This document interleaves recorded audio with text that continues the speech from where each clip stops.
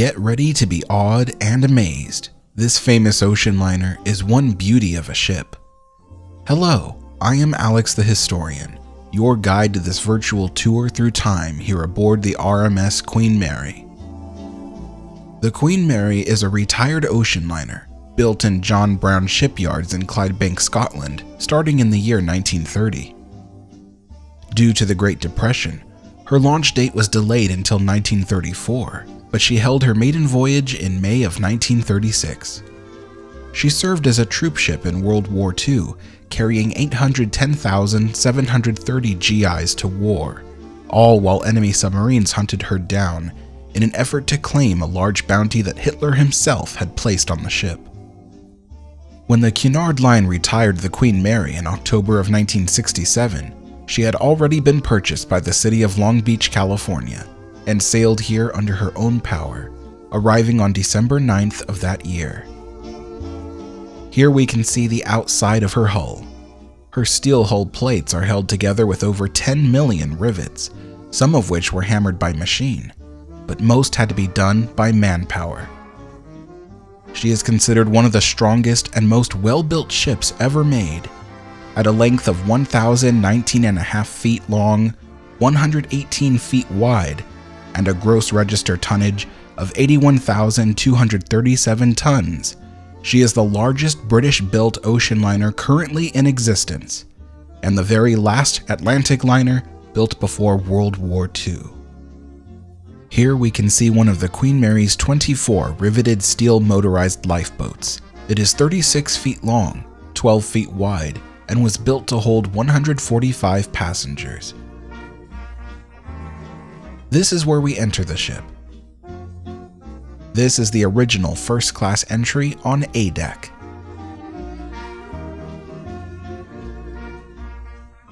Up ahead on the left is the old purser's desk, which is now used as the front desk for the hotel. And here is the first-class midship stairwell. It is paneled in white English ash wood and still features its original silver-bronze handrails. We'll begin from the top of the ship and work our way to the bottom. On a side note, you can learn more about the RMS Queen Mary on my website, RMS QM Wiki, a digital encyclopedia of the ship. The link is in the description and comment section below, or scan the QR code on your screen. Not only can you learn about this ship's history and design, but you can explore each area deck by deck.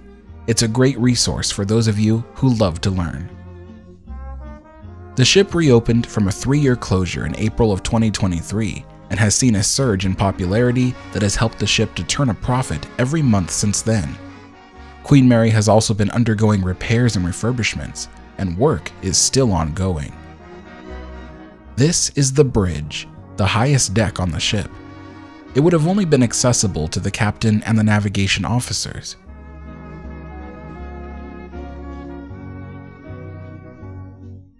Extending out from the ship are the bridge wings. These were used to better see over the sides when docking.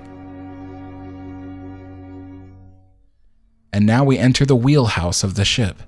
This is where the ship was steered and where officers gave commands to the engine room. Those commands were usually sent with the use of these brass telegraphs. There was a telegraph for each of the 4 engines, and an extra telegraph that relayed emergency steering instructions to the crew in the steering gear room in case there was a problem with the helms. But that was only a last case scenario. The ship had 2 hydraulic telemotor helms for redundancy, which allowed instantaneous steering. The gray wheel on the right was an automatic helm, nicknamed the Iron Mike. It was mainly used to keep the ship on a steady course out at sea. If there were commands too complicated to relay by telegraph, the ship had these special sets of telephones called loudophones, specially designed to cancel out the loud noises of the boiler and engine rooms. Here is what remains of the stabilizer console, which was installed in 1958. Through the door, we can see the chart room where navigation officers would review or plan a route. Beyond it is the captain's chart room.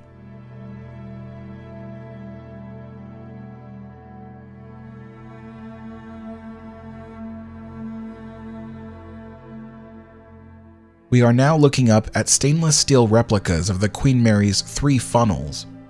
When the Queen Mary was converted to a hotel in 1969, the original funnels were removed to access the boiler rooms far below. The original funnels broke apart upon removal, so these replicas were installed afterward. However, the first funnel still has 2 of the Queen Mary's 3 original steam-powered Typhon whistles. Yes, it's called Typhon, not Typhoon, and they were called whistles, not horns. The third whistle is currently being used on the Queen Mary too, but one of these 7-foot-long whistles still sounds a few times every day. We'll listen to it towards the end of the video.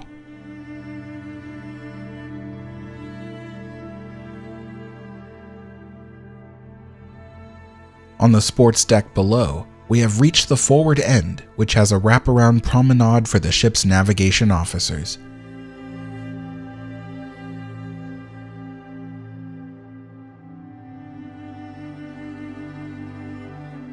We can look over the bow of the ship and see the foremast, which has the crow's nest for the lookouts.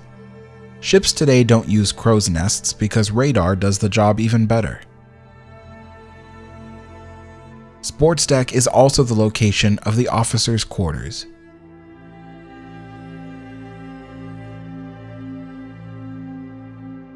This apartment is the captain's quarters, last occupied by Captain John Jones. You can see that he even has a space for entertaining guests.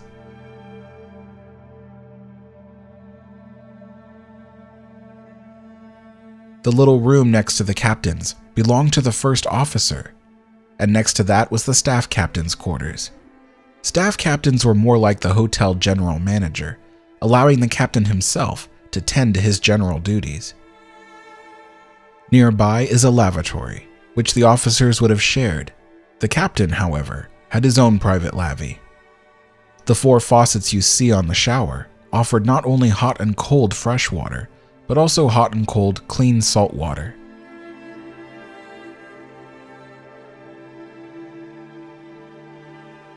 As we head further aft on sports deck, you can see a large open space where first-class passengers would have played deck games such as shuffleboard or deck tennis.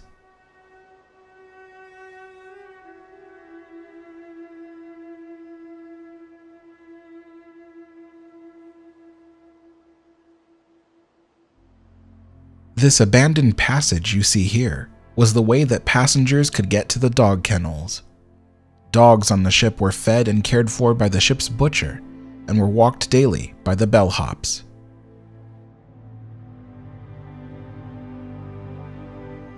On the other side of sports deck is a passage that leads further aft to more deck game areas. Though you can stop and see the ham radio station. This isn't the original radio room aboard the ship. That was located on the deck below.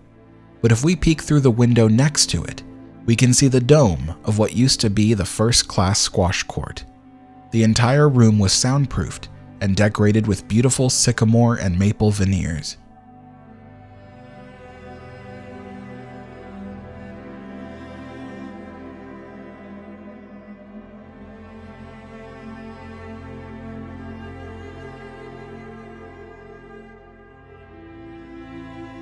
Now we climb down to the next level, which is called Sun Deck.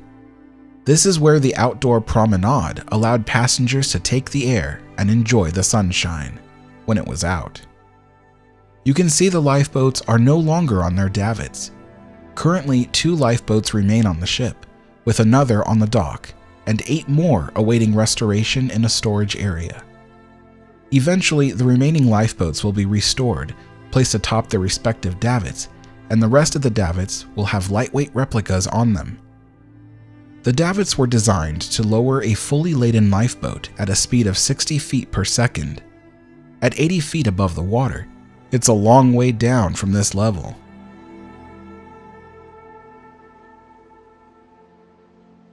On the far aft end of Sun Deck sits the Verandah Grill. It was considered an exclusive dining venue during the day and a fantastic nightclub in the evening.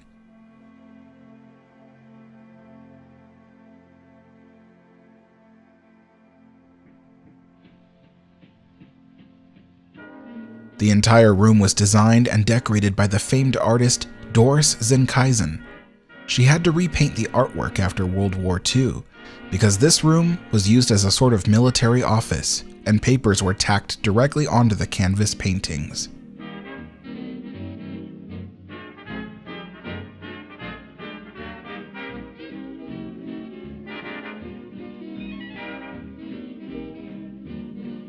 If we go down a level, here on the aft end of the ship, we find ourselves on Promenade deck.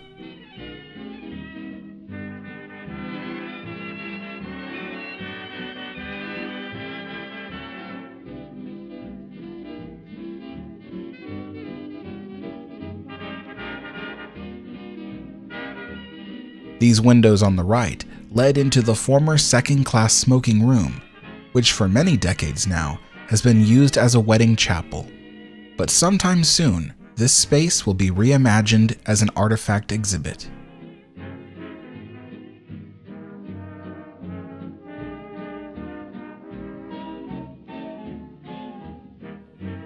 Nearby is the entry into the second-class stairwell, which is entirely paneled with quilted maple on top and a Nigerian mahogany dado on the bottom.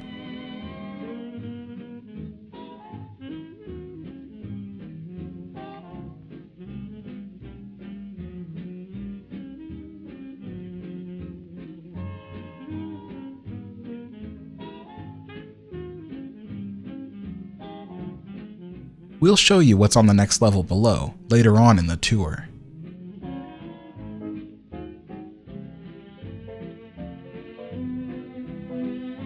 For now, let's continue forward on Promenade deck to show you the first-class smoking room.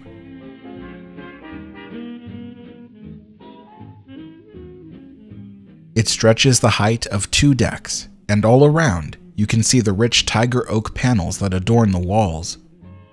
Decorating the room are 2 separate paintings done by Edward Wadsworth.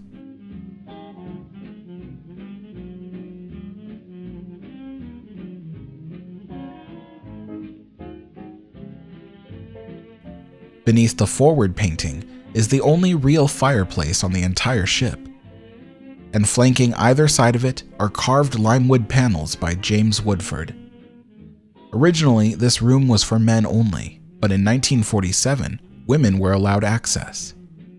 You'll notice along the pillars and walls at the same waist-high level are white buttons made of roanoid, a form of bakelite. These made it easier for passengers to request a steward. The next room forward on the port side of the ship is a coffee shop, but originally it was a much larger room called the Long Gallery. It connected all the first-class promenade deck spaces and was paneled in Betula and maple burr. And beneath the paintings were beautiful marble tables with silver bronze stanchions. Going forward again, we see the first-class main lounge. This was a place where passengers could have afternoon tea or relax during the day. And at night, there was live music from the ship's band, and even movies were projected on the screen on stage. This room is the tallest room on the ship, spanning a little more than 3 decks high. There are 8 decorative urn lamps and 3 electric fireplace mantles. The lamps and mantles were all carved from the same block of golden onyx crystal. The relief artwork over the forward fireplace was done in cream-colored gesso that was accented with gold gilding. It was created by Alfred Oakley and Gilbert Bays. It shows the Greek mythology that when 2 unicorns spar, the clashing of their horns produces beautiful music. Just forward of the main lounge is the former first-class radio telephone room, where passengers could place phone calls and write out radiograms to people on the mainland. On the starboard side is the former writing room. The upper windows still display motifs of literature. Moving ahead, we see a telephone booth and window displays. We are now in the main hall. The main hall was the social area of the ship, and also where passengers could do their shopping. The Queen Mary herself is nicknamed the Ship of Beautiful Woods. That's because the ship's bulkheads and fittings are covered in 56 different types of rare and exotic woods. This decorative panel shows only 37 of those different woods, and it just so happens to be covering up the unused starboard elevators. Originally, the main hall had corkoid floors, done in an emerald green and broken cream pattern. The bulkheads were paneled in bands of oak nut and chestnut wood. After World War II, Cunard wanted to brighten up the color of the room, replacing the corkoid with a cream color linoleum, and the wall paneling was replaced with pigskin hide panels, done in seafoam green and broken cream. Recently, the floors have been redone, but they are still linoleum, and the patterns were hand-laid to closely match the 1947 design. The corner shop on the left currently sells sweets, and beyond it is the former first-class library, which today sells merchandise on the very shelves that once held over 1,700 books. If we go to the starboard side of Main Hall, we can see the former first-class drawing room, which used to be a feminine room designed for the ladies.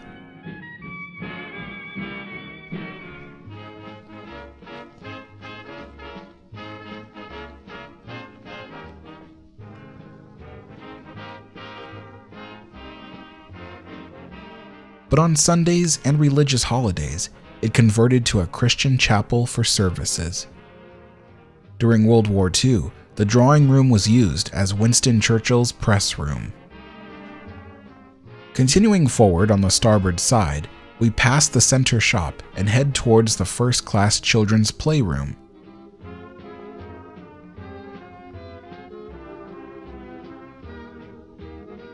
Today it looks much different than it did in 1936.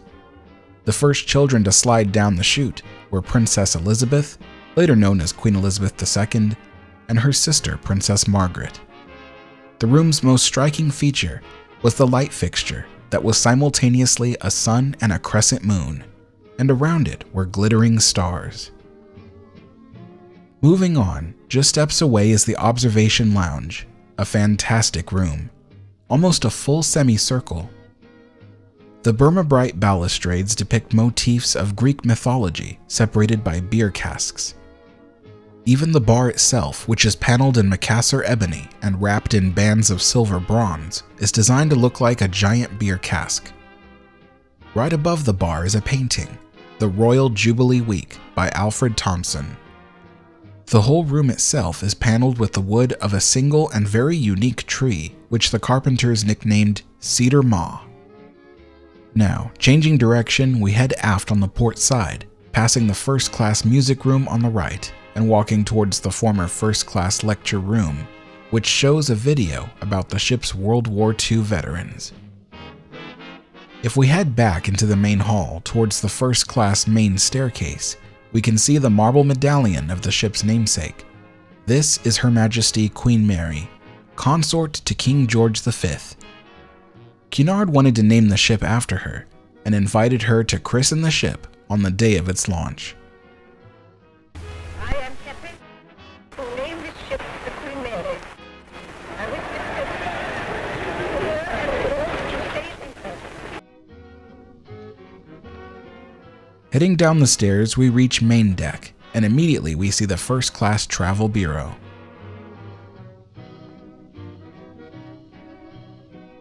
This is a place where the passengers could book other Cunard voyages or secure tickets to travel to and from their destinations in the future. It is paneled in my favorite wood veneer, quilted maple. If we go all the way forward to the bow of the ship, we reach the forecastle deck, where all the warping and anchor gear is. It was never accessible to passengers, but the area just aft of it was the third-class Promenade, and it wrapped around the base of the foremast. The large orange pipes you see are actually 7 boom cranes for lifting cargo and vehicles down into the 2 cargo hatches. If we were to continue aft on this same level, we would be inside the former third-class garden lounge.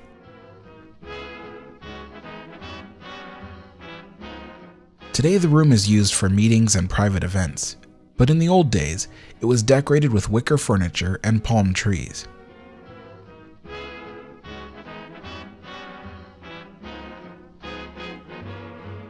The original marquetry panel is still on display. Going further aft on main deck, we have to traverse the entire length of the first-class corridor. This corridor in particular has light English sycamore above and dark Australian walnut below. Those handrails were added soon after the maiden voyage in 1936 and are made of roanoid, a form of bakelite, which itself is an early form of plastic. This hallway also shows the beautiful upwards curve in the ship's design, called sheer. Sheer and camber were designed to give the decks added strength for times when the ship was cresting huge swells at sea. But the curvature wasn't a perfect semicircle, which means that any doors facing inward to the corridor have a unique slant. All the way aft on main deck, we reach the second-class areas. Entering through what used to be the second-class children's nursery, we go around the staircase to the port side.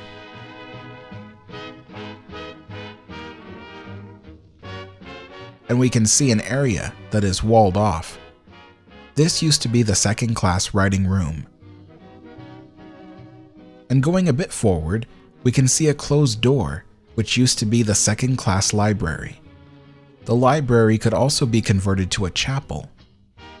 But if we go back towards the staircase, we can take a moment to appreciate a bit of history. Through the black double doors behind a support pillar used to be a small Austin Reed store stuffed into a space no larger than a walk-in closet. But the real treat of main deck is the room beyond this one, accessible by 2 sets of double doors. This is the second-class main lounge. It used to be surrounded by an enclosed promenade, which today has been incorporated into the overall floor space of the lounge.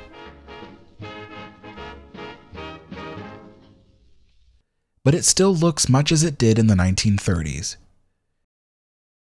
If we were to walk down that enclosed promenade, it would take us out to the stern area, where there is an open space for the passengers to relax and enjoy the air.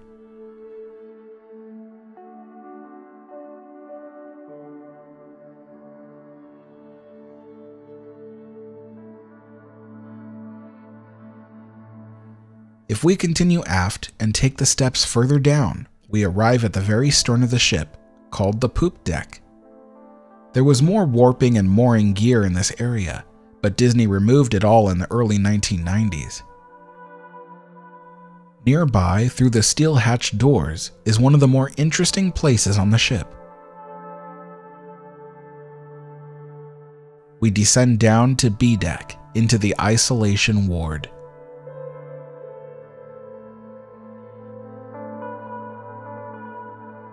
This is an area where stowaways or passengers suffering contagious ailments or parasites would be kept. It was essentially a hospital. Here you can see the starboard side held female passengers.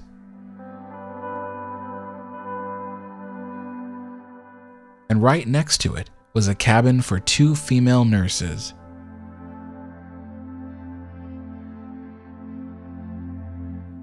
And on the port side of this area was an identical set of rooms where male passengers were looked after by male attendants.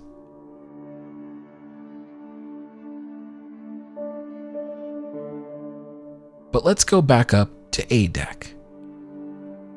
Here at the aft end of the A deck corridor, at the top of the aft second-class staircase, is the capstan lounge. But in 1936, it was known as the second-class overflow lounge. It featured a magnificent nickel-plated art piece of a woman, created by artist Rebel Stanton. Cunard eventually turned this room into a teenager's lounge called the Beachcombers Club, and then after the ship came to Long Beach, it was converted to a meeting room. If we go all the way to the forward end of A deck, past all the second and first class staterooms, we reach the third-class staircase and lift area, and beyond it are some exhibit areas that were put into the former third-class smoking room.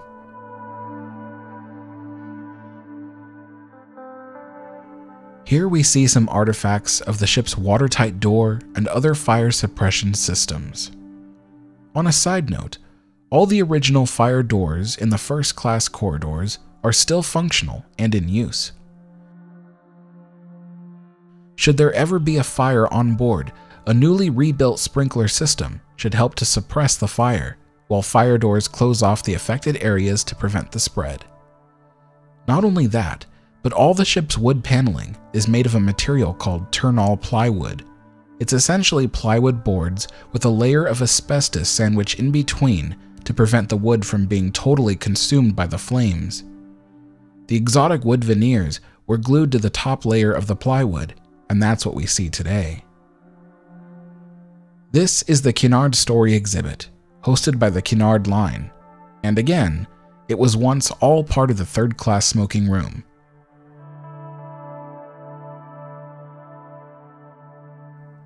If we head outside, we find ourselves on the well deck.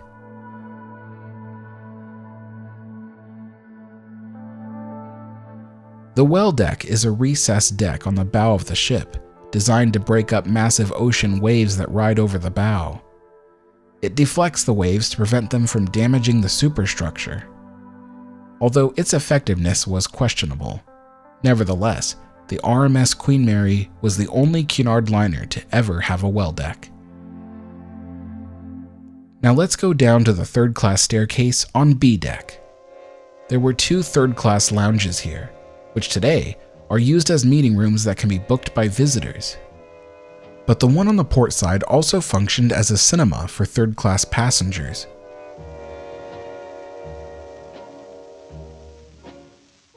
The one on the starboard side functioned as a lounge and library.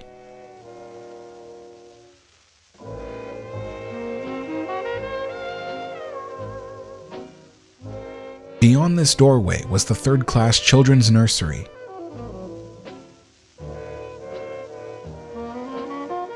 And on the port side was the former synagogue. You heard right, the RMS Queen Mary had a synagogue.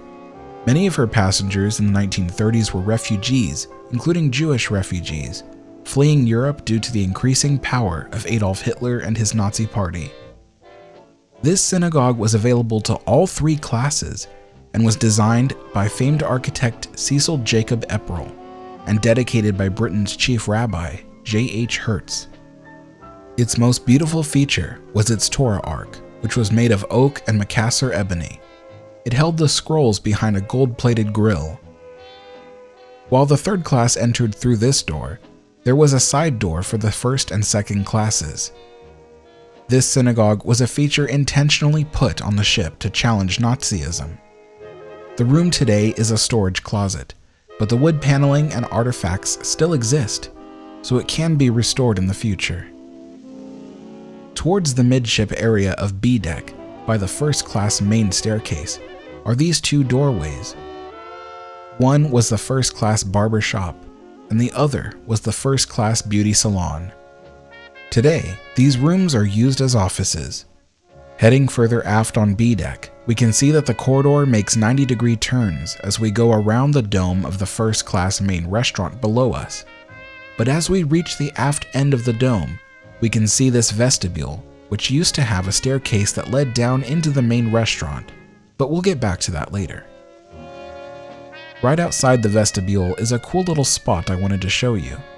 This is a photo of a cabin steward reading a magazine while he listens for a bell to ring, indicating a passenger is calling for assistance. But he sat right here. If we continue down the corridor on the starboard side, walking further aft, we can see that the old shabby carpets are being replaced with new red carpets. Originally, these corridors had corkwood floors, but carpets help to dampen sound, which unfortunately plagues the hotel rooms. Though the rooms were constructed with soundproofing material, that was almost 90 years ago, when soundproofing material was not as effective as modern materials and techniques. As we continue on, we can see that the wood paneling abruptly ends. This is because we have entered the second-class areas. First class had fully paneled hallways, but second and third classes would have corridors with only partial paneling or no paneling at all. And now, we arrive at the B deck second-class foyer. The floors look a bit rough, and that's because these are original 1936 corkoid floors done in emerald green and ivory checkerboard patterns. That cabin on the port side used to be the second-class doctor's office. Since we're still on B deck, let's go back towards the forward end of the port side. I know some of you who intend to visit the ship will want to see room B340. For those that don't know, B340 is marketed as the ship's most haunted room, but if you ask me, it's a bunch of baloney. There is a window that allows you to look in and see some of the room, which is part of their haunted tour, and actually it's a nice room. Going down the main staircase, we reach R deck, which is the restaurant deck. But this is also where you can see the first-class swimming pool. The pool room stands 2 decks high. It's completely tiled with straw-colored terracotta tiles an inch thick. The ceiling has a scattered mosaic of faux mother-of-pearl and reflects the ambient light. This pool room is not available for swimming. It's merely a display piece. There's currently no guest swimming pool at the Queen Mary Hotel. That's just something to keep in mind if you plan to book a room. But that being said, there are beautiful beaches on the other side of the harbor. When you're on R deck, I do recommend taking a moment to appreciate the elevators.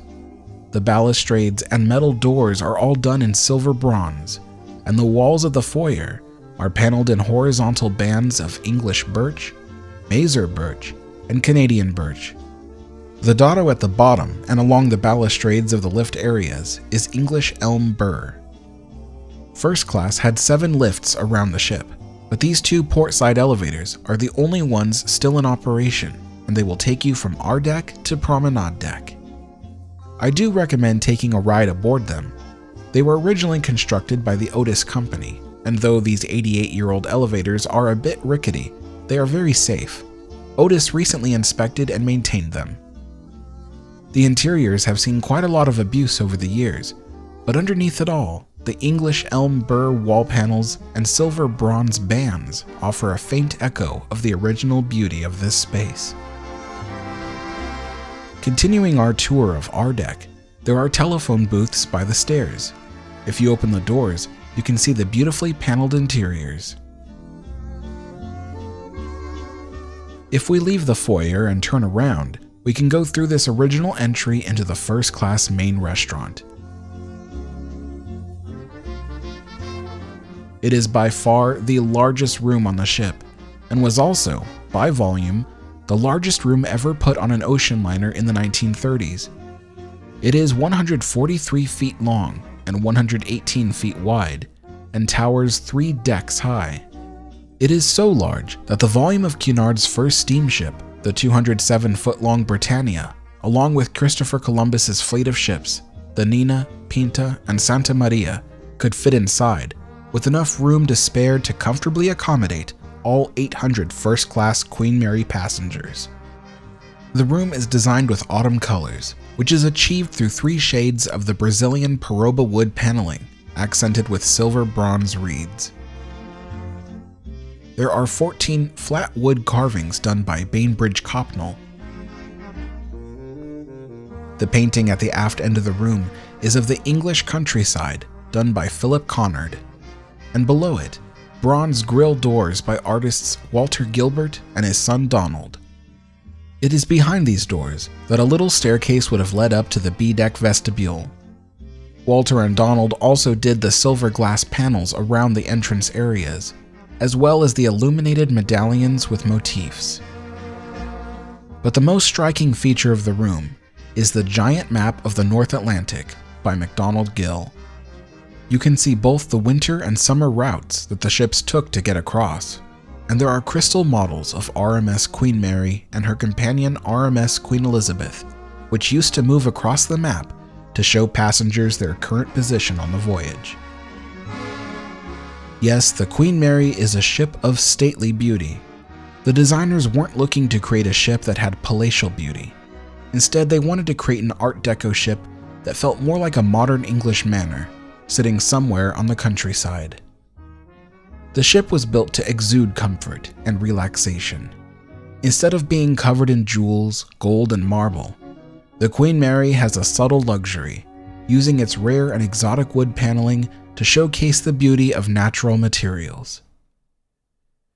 But now, let's go somewhere that feels completely the opposite of that. This footage was filmed in January of 2020, back when they still did tours of the boiler rooms on the ship.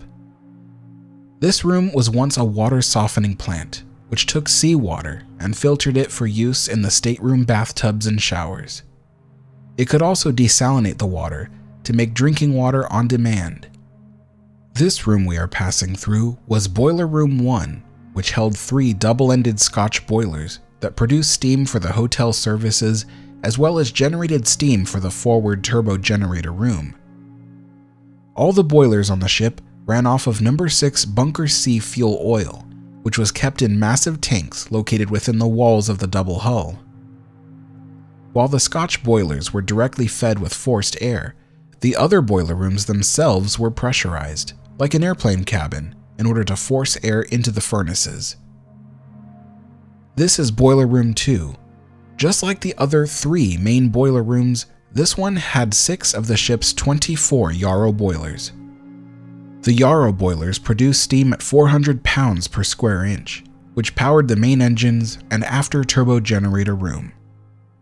The white painted areas represent everything below the waterline of the ship. We are now in the forward turbo generator room, looking up where the power controls would have sat. Directly above us is the cofferdam of the first-class swimming pool.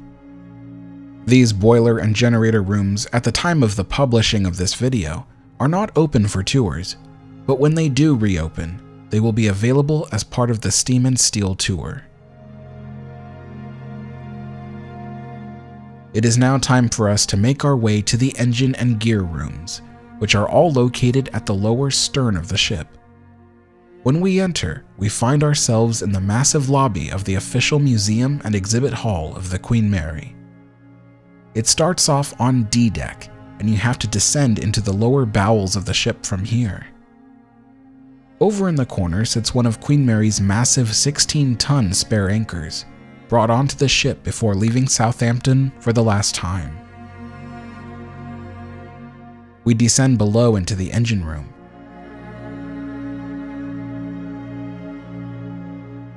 The Queen Mary had 4 propellers, and each one had its own engine, and the 4 engines were split into 2 rooms, the forward and aft engine rooms. During the Queen Mary's conversion into a hotel, the forward engine room was removed to make way for a museum space because designers couldn't imagine why tourists would ever want to visit the engine rooms to begin with. As it turned out, the museum they built would flop, and the remaining engine room would be among the most popular exhibits on the ship.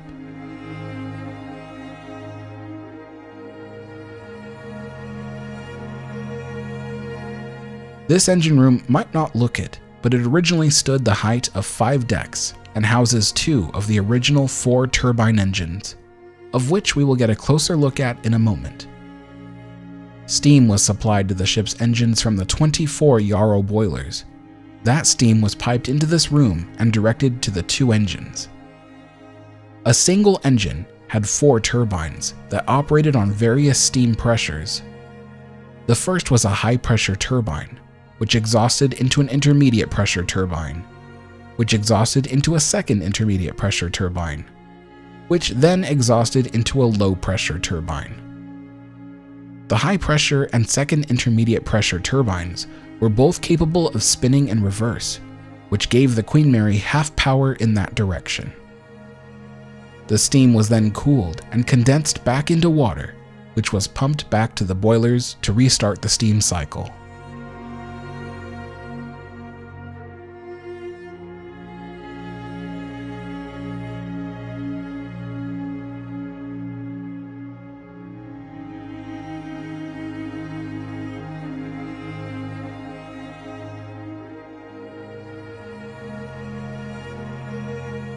Here is the control panel for this engine room.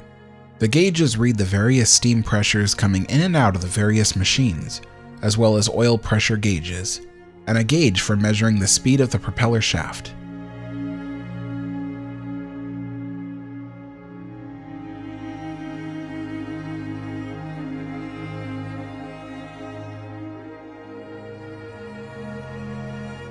These giant steam turbines operate similar to a pinwheel. There are several rows of blades on the inside, and when steam is blown into the turbine, it causes the blades to spin at an incredibly high speed. That speed is then converted into power using these massive gearboxes containing a central gear that is 14 feet in diameter and that turns the propeller shaft with an immense amount of rotational force.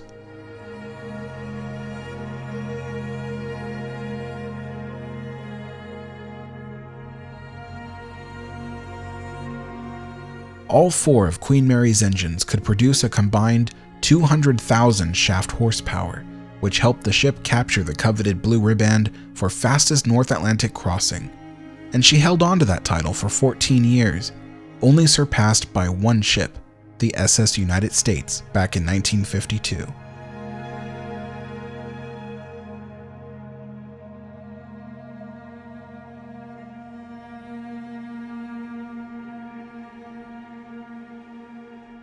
We are now in what's called the starboard shaft alley.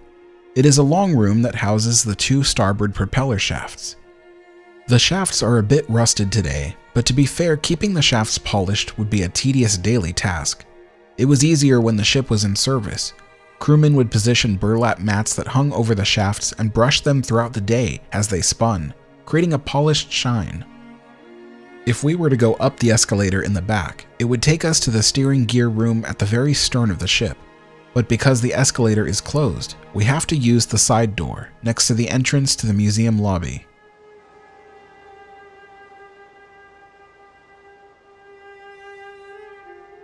This room houses the massive equipment needed to turn the rudder. The Queen Mary's 160-ton rudder is equal to the tonnage of the Mayflower, and was the largest constructed for any ship at the time. This is the hydraulic pumping system that generates the pressure needed to move the 4 hydraulic rams that turn the rudder. The rudder stock is a rod that runs up to this room. These 4 hydraulic cylinders are connected to a turning assembly that allows it to push or pull the rudder in either direction. Generally, only 2 of the cylinders were needed at any given time, but if rough seas or a system failure were to happen, they had the extra 2 cylinders to help out. Steering assemblies like these often exerted so much force onto the ship that this whole aft section would require more robust decks and support frames.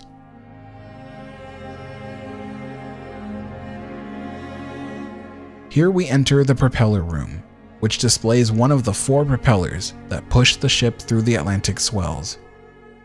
We're in a steel box that was attached to the outside of the hull during the ship's conversion to a museum, and it surrounds the outer portside propeller, which is still attached to its original shaft and sits in a pool of fresh water, which keeps it safe from the corrosion it will face in seawater. The propeller is made of manganese bronze. It measures 18 feet in diameter and weighs 32 tons, and it could spin 3 revolutions per second. Back on board the ship, you can see the propeller cap and the nut that fastened it to the shaft. Hanging nearby is a massive wrench that required multiple men with sledgehammers to fasten the propeller onto the shaft. We now find ourselves on main deck, the outside third-class promenade area, waiting to hear the final sounding of the Queen Mary's whistles for the night. The whistles were built by Cockham Sonics, which still produces similar Typhon whistles today. These were originally steam-powered, but are operated from compressed air today to help prolong their life. They are tuned to 55 Hz, which gives her a rather deep voice.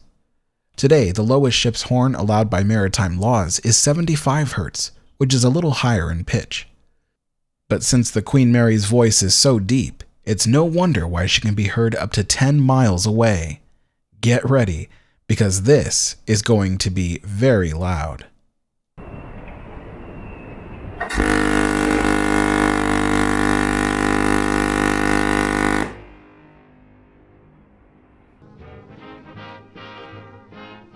Here's some bonus footage of the forward first-class stairwell.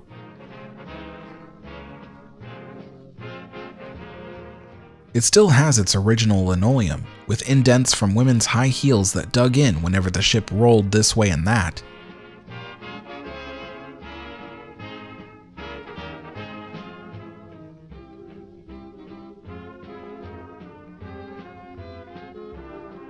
And here is the first-class aft staircase. It has carpeting to dampen sound, but passengers would climb this staircase from their B-deck cabins and get to the veranda grill up on sun deck.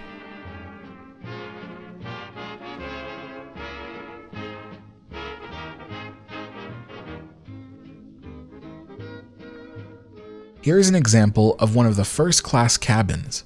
This one still has its original marquetry wood panel depicting ancient Egypt and the Nile River. You can book these beautiful wood-paneled rooms, but be aware that not all the rooms look this way. The former second and third class rooms look more like this. And that's what second and third class saw too, so in a way, it is an authentic experience. You may want to double check with the hotel about what your room will look like before you book it. We are now back up on sun deck, walking aft. The red lights were part of last month's Christmas decorations. This year, 2024, will mark the 90th anniversary of Queen Mary's christening. That's when she was launched into the water for the very first time. 9 decades later, and this grand old lady still has all her charm and magic. In those 9 decades, she survived an early demise due to the Great Depression.